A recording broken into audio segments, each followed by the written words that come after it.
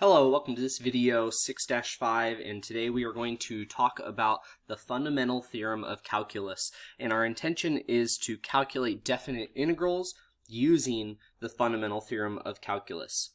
So here we have a graph f prime of x shown in the figure to the left, and we want to talk about what is the expression, the integral from 0 to 2 of f prime of x dx represent.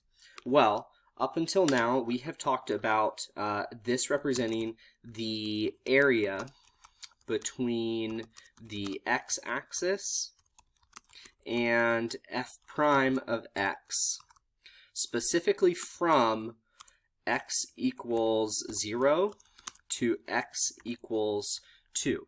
That's the area bounded by that region. And we have examined the area under the curve in various ways. We've looked at contextual examples to see what it represents in specific situations, and we've also discussed various ways to find or approximate the area. However, we want to find the exact areas under the curve, even if it's not made up of geometric shapes. So in order to do this, here is where we need to go ahead and we need to utilize calculus. And we're going to utilize a theorem called the fundamental theorem of calculus, and I'm not going to go into in this video how to prove or how the fundamental theorem of calculus is derived. I can go ahead and post a video by Khan Academy. He does a great job of explaining how this is derived and proved to my website, and you can view that there if you want. But here is what the fundamental theorem of calculus in order to evaluate definite integrals says.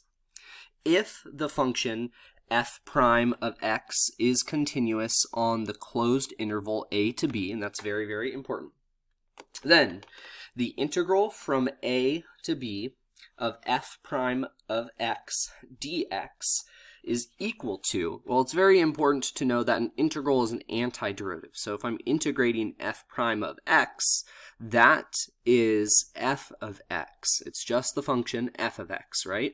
And I could go back to f prime just by taking the derivative of f of x. Now the bounds, we say we're evaluating from a to b, okay? And how we calculate this is we simply subtract the function evaluated at b, the upper value, minus f of a, or the lower value or lower limit, okay? And that's it. It is the antiderivative evaluated from the upper limit minus the function evaluated at the lower limit. Now let's go ahead and look at another representation of this, and let's just consider, what if I have a function f of x that's continuous on the closed interval a to b? Then the integral from a to b of f of x dx, again, now I need the antiderivative, and this is just a little bit of notation, is capital f of x evaluated from a to b, which is equal to capital F of b. You plug in the upper limit minus f of a. You plug in the lower limit. And that is the fundamental theorem of calculus. Very, very straightforward. So let's go ahead and do some quick examples to see if we can get this right. Example 1, a. The integral from 1 to 5 of g prime of x dx, this is equal to, well, the antiderivative of g prime is g of x, and I'm going to evaluate from 1 to 5. So I plug in 5, so g of 5 minus g of 1. And that's it.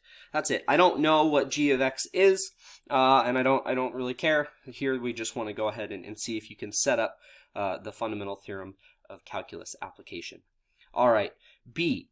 Here we have the integral from 5 to negative 2 of h double prime of x dx. Now, before I go ahead and integrate this, the first thing I'm going to do is correct my limits of integration. I want the integral from negative 2 to 5 of h double prime of x dx. And if I go ahead and integrate this, I have negative, now the antiderivative of h double prime is just h prime of x. And I'm going to go ahead and evaluate from negative 2 to 5. Okay, so if I plug this in, this is negative. I'm just going to keep that constant on the outside, and I'm going to evaluate h prime at 5 minus h prime of negative 2. Okay, and that is the fundamental theorem of calculus. So let's go ahead and look at some applications. Here I have a graph of g of x consisting of the 3 line segments given above. Use the graph of g of x to find the following. All right, A, the integral from negative 1 to 3 of g prime of x dx.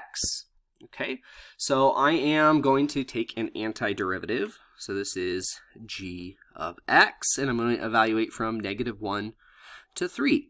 Okay, so this is g of 3 minus g of 1. And here's where you need to be conceptually aware of what's going on. Notice they give us the graph of g of x. So what I'm finding is I'm finding function values.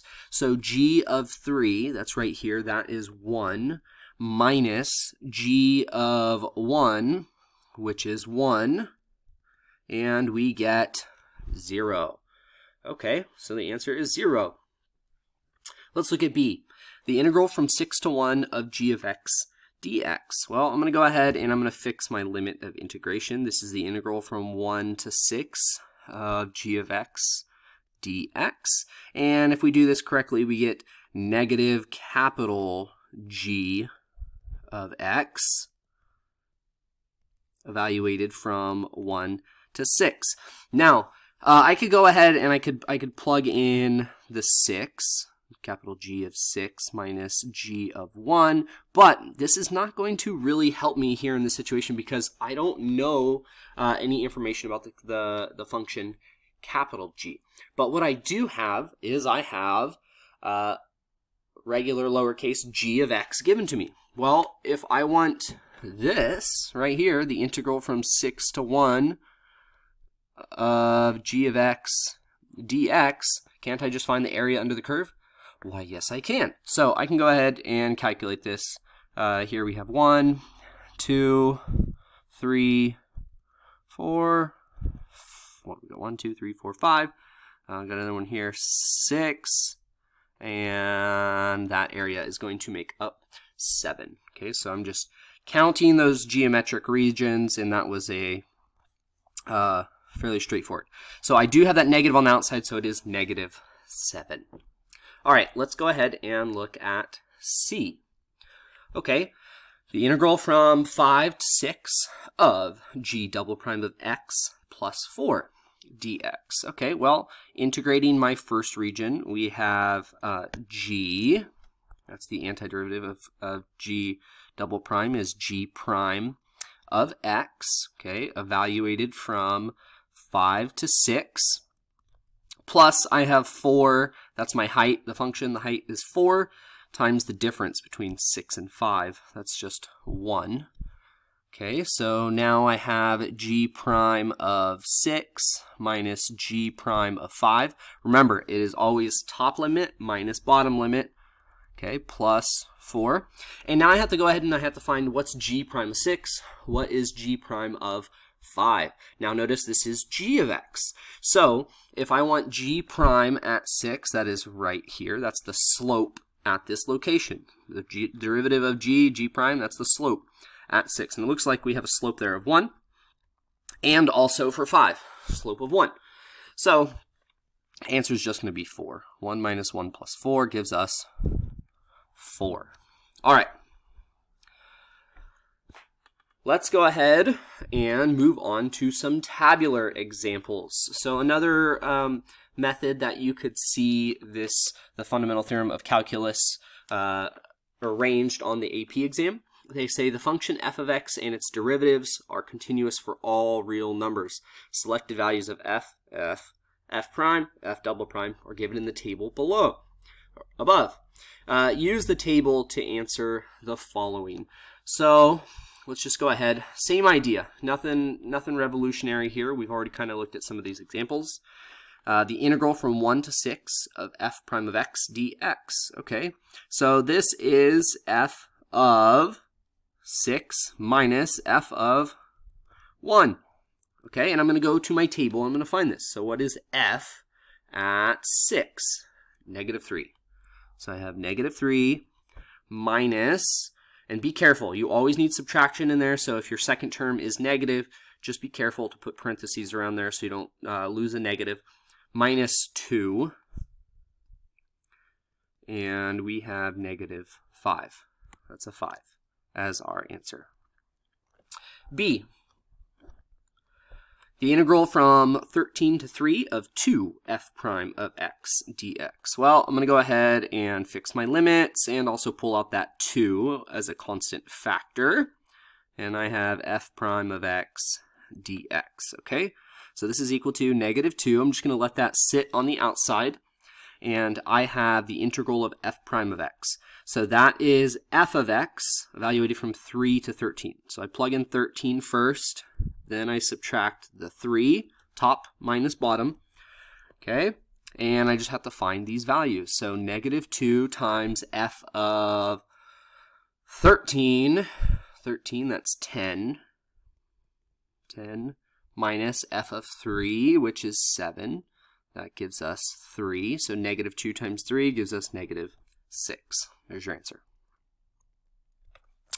All right, we're cooking. C, here we go. All right, I'm going to go ahead. I'm going to have an opportunity for a practice problem here. Please go ahead, pause this video, and try this example. Okay, hopefully you were able to pause the video and try this one. Here, I'm going to go ahead and integrate f of x. That's going to be capital F of x, evaluated from 7 to 6. Okay, minus 2, evaluated from 7 to 6. Your width here is 7 minus 6. That's just going to be 1. And f of 7, capital F of 7, was 5. Minus capital F of 6 was negative 2. There's that parentheses that I was talking about. Minus 2. This gives us 5 plus 2 minus 2. Answer is 5. So hopefully you got that value. All right, about 3 more examples here. Let's go ahead and look at D. The integral from 7 to 1 of f double prime of x. Here, I mean, you start to get the feel for these problems. I'm going to correct my limits. I have f double prime of x dx. So when I integrate, that's going to be f prime of x. And I'm going to subtract from f prime of 7 minus f prime of 1. And I'm going to use my table. So let's go ahead and see what tabular values this gives us. So f prime of 7 looks like negative 3, and minus f prime of 1 is 8. Negative 3 minus 8. Okay, so we have negative 11. With a negative attached gives us a positive 11. E. Here we go. The integral from 3 to 13 of f prime of x plus 3 dx. Okay, so this is going to be equal to f of 13 minus f of 3 plus 3 times 13 minus 3. That would be times 10. So we get f of 13, looking at our table of values, is 10 minus f of 3, which is 7. So 10 minus 7 plus 3 times 10 is 30. We get 33. All right, and F. The last example here. Please go ahead, pause the video, try this example, see if you can get this solution correct. All right, so F, we have the integral from 6 to 3 of negative 2 f of x dx. We're going to factor out the negative 2 and then also switch our limits. So 2 negatives make a positive. So the integral from 3 to 6 of f of x dx. And I have a 2 on the outside. And it's capital F of 6 minus capital F of 3 times 2. And this equals, we're going to check our table of values. Capital F of 6 gives us -2. Capital F of 3 gives us 6. So -2 minus 6 times a +2. And we get 2 times -8, which gives us -16. All right, that's going to do it for this video. In this video, we went ahead and talked about how we evaluate definite integrals using the fundamental theorem of calculus. Hope you liked the video. Give me a thumbs up and subscribe, and I'll catch you guys in the next video. See ya.